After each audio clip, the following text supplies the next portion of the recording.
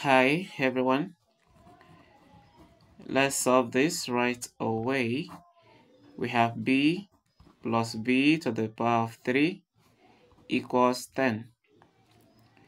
Okay, how do I deal with this? The first step is for me to rearrange. I want to write b to the power of 3 first, knowing that it has the biggest power or the bigger power.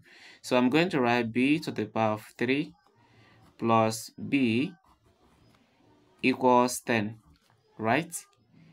Now, if you go ahead again, you can do that. You can do b to the power of 3 plus b equals 8 plus 2. Okay, remember that I could have done 5 plus 5, but 5 plus 5 will not work because I already have this number here. I have this term here in mind. This term here should not be 5, should not be 6, should not be 7, should not be 4, but 8. Right? So now I'm going to write b to the power of 3 plus b equals 2 to the power of 3 plus 2. So that if I want to rearrange, I will now have b to the power of 3 minus 2 to the power of 3, then plus b minus 2 equals 0. Right? Now this here can be dealt with separately and this separately. Here we have difference of 2 cubes.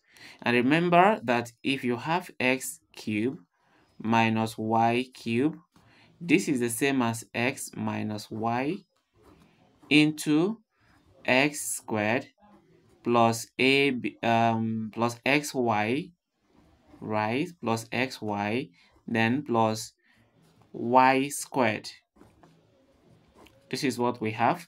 So now our b stands for x and our 2 will stand in for the y. So we'll now have b minus 2. Then in this bracket, we're going to have b squared plus xy is now b times 2, and that is 2b, plus y squared is 2 squared, and it is equal to 4. Then we close this. Remember, I still have b minus 2 in the other bracket before I equate to 0. Now, looking at what we have here and this, b minus 2 is common. So it's the common factor.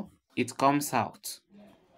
Now, from here, I have b squared plus 2b plus 4. That's what is left on this side. Then here, this is b minus 2 divided by b minus 2, and it's going to give positive 1. Then we close and equate to 0. The next thing, we are multiplying these two terms. By the way, we are going to have two terms, the one in this bracket and the one in this other bracket, right? But mind you, we can still simplify the terms in this bracket. So we have b minus 2, our common factor. Then from here, we have b squared plus 2b plus 5. Because we have 4 plus 1, and that is 5. Then we equate this to 0. Now from here, it is b minus 2 to be 0, or b squared plus 2b plus 5 to be 0. You should know when to apply this rule. From here now, our b is going to be 0 plus 2, and definitely our b is equal to 2. This is the solution to the equation, one of the solutions. Now we're going to get the other solutions as we pick out this quadratic equation. Let's pick it out immediately. Okay, so here we have the quadratic equation, and like we do, we normally use our formula, b squared equals minus b. By the way, there's going to be a b in the formula. So permit me to turn this equation to something like xy squared, not xy, something like x squared plus 2x plus 5 equals 0. But mind you that our x is equal to the b in the equation, right? So now what is the formula? The formula is going to be x equals minus b plus or minus the square root of b squared minus 4ac all over 2a. We changed the variable because if we had used b here, it means that we'll have b in two places, and that will not be correct.